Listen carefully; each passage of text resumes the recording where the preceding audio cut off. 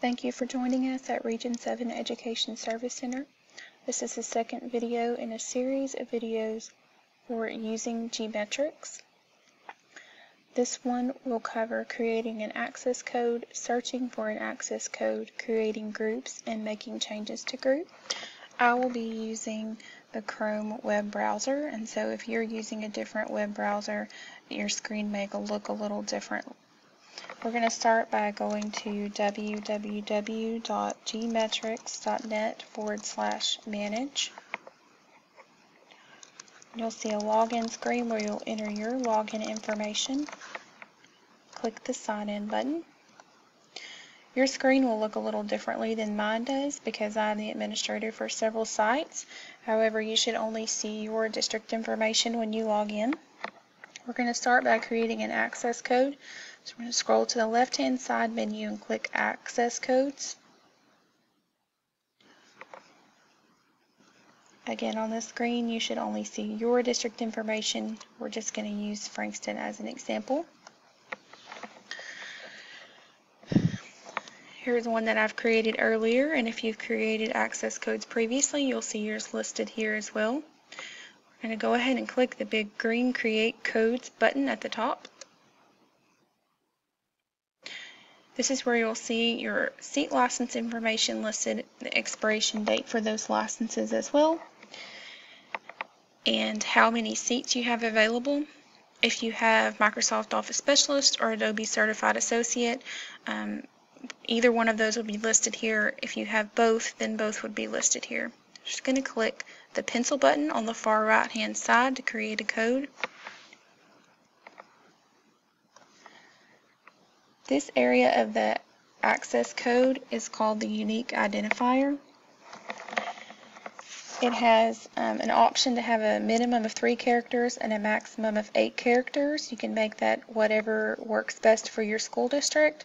Some people like to make one for Word, Excel, PowerPoint, etc. Some like to make one based on the different teacher names. So it's kind of up to you, or if you want to create all of your access codes at one time, you have the option to do that as well. I'm just going to use a variation of what I entered earlier, but here where it says the number of codes, if you only want to create one code, you'll need to change this. If you want to create all of your codes at one time, you can leave the total number there, the ones that are available, and it will add a number to the end of the identifier that you have here in sequential order. So TH 2016A 1, 2, 3, 4, 5. Those will be the access codes that are created. You'll notice there is a note up here at the top. This looks a little differently than the GMetrix implementation guide screenshots. So some of these settings are pre-filled for you, and if you would like to edit those at another time, you can later. So we'll hit the next button.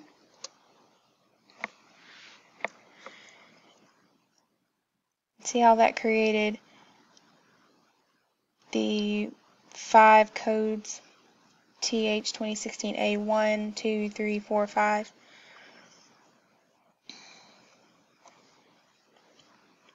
You have the option, if you had additional access codes to create here, you'd have the option to do that by clicking this button.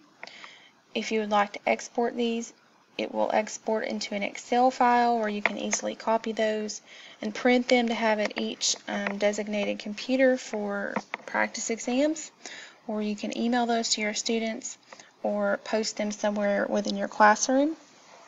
There is important to note that CCI Learning Certiport and GMetrix recommend that you do not publish your access codes to a public forum, such as a public accessible website, because it may result in your access codes being deactivated because students who are not part of your organization may use those.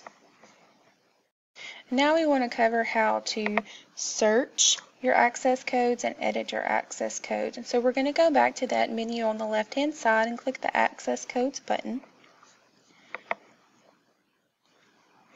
I'm going to go ahead and click in here with your pencil button.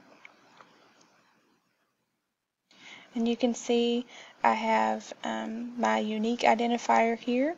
That was assigned to 5 different codes. And then my second identifier that I created earlier. If you know your identifier and you're looking for a particular subject area, like we talked about earlier, Microsoft, Excel, etc., you can enter that in this identifier field and hit search to make it more easily found for you in the list. If you need to see more detail, you'll want to click over here on the right hand side. There's a little bulleted list. You'll click that icon. It's going to bring up the detail for this particular access code. The products that are listed here are what your students will have access to take exams in when they use this access code. So we want to just scroll down here and click Edit Transaction.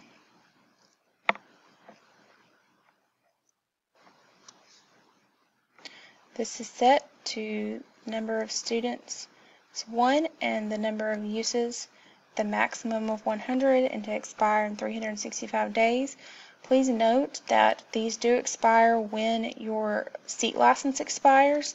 So even if you put in 365 days, if your seat license expires prior to that, so do your access codes.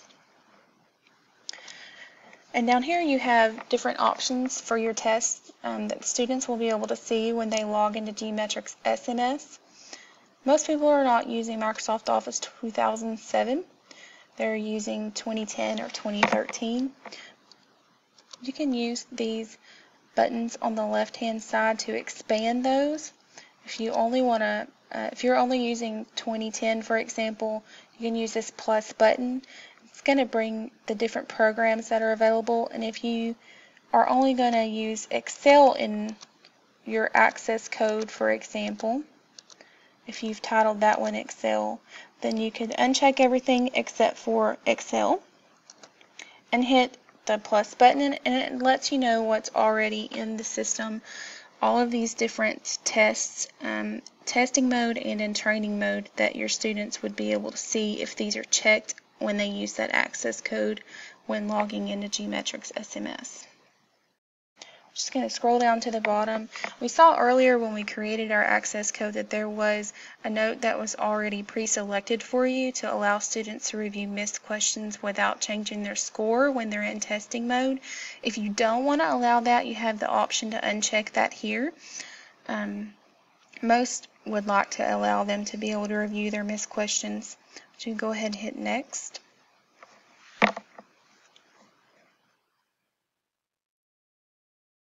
And it asks you to review the information to make sure that you only selected the ones that you want your students to see. As you can see, I did not uncheck 2013, and my students are taking 2010, so I want to hit the back button.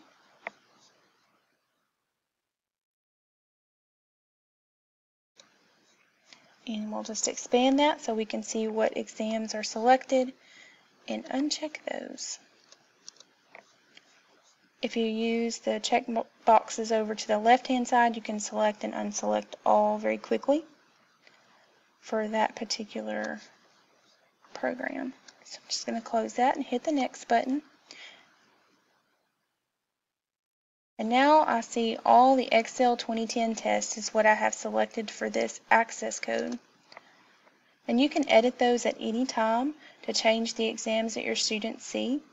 So if you're covering a different program at different times throughout the year and you want to use the same access code, you can go in and change the tests that are available very easily by editing that access code. We're going to take a few minutes just to briefly cover groups. You'll want to click this button on the left-hand side menu that says Groups. You can choose Code Group or Student Group. A code group is for groups of access codes, and so if you have several teachers using this program and you each have your own access codes, you may want to use a code group that identifies just your codes that you've created. If you're using a student group, you can select individual students to make part of a group that can be tied to one particular access code. And so if you don't want all the students that are in your account to see, for example, another teacher's access code, or you can select only the students that you want to be able to use that. So we're going to start by clicking Code Group.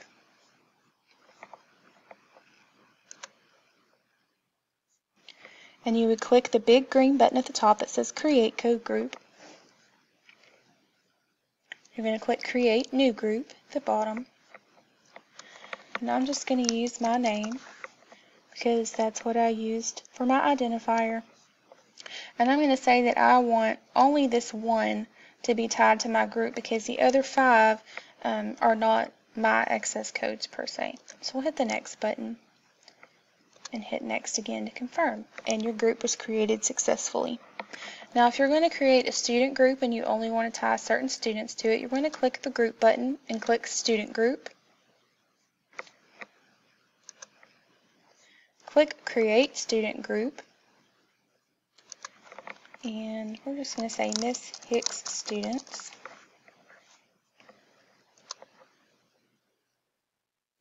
And if there were students that had already created their accounts, then they would be listed here, where you could click check boxes and add those students to your group and hit the Next button, and it would complete that creation of a group. And so now we want to go back and see how can I edit my group. And these instructions follow both for code groups and student groups. So we're going to go back to our groups menu and click that. And you see my group listed here that I created earlier. And if I want to edit that at any time, I can by clicking that little pencil button on paper and click Edit. It shows here that this is checked and I'm already in this group, but if I wanted to switch that out and say I don't want this to be part of that group anymore, it's going to give me a message to ask, are you sure you want to remove this from the group? Yes, okay. I want to add these other 5 identifiers to my group and hit Next. And it's just going to give you the option to confirm, shows you which code groups. And if you had individual ones that you didn't create in sequential order, you could check each of those individually and hit Next. And again, you get the message that the group was edited successfully. My name is Tanya Hicks. I'm a secretary at Region 7 Education Service Center. I work for Adrian Knight. He's the CTE coordinator here at Region 7. You can contact me at 903-988-6848. or thicks@esc7.net. You can contact Adrian by visiting www.esc7.net, scrolling down to Federal Programs and Career and Technical Education. His contact information is listed at the bottom of the page, his phone number and his email address. If you click here and you have your email account set up, you can click an email, or towards the bottom left hand side you can see his email address is aknight@esc7.net. Thank you.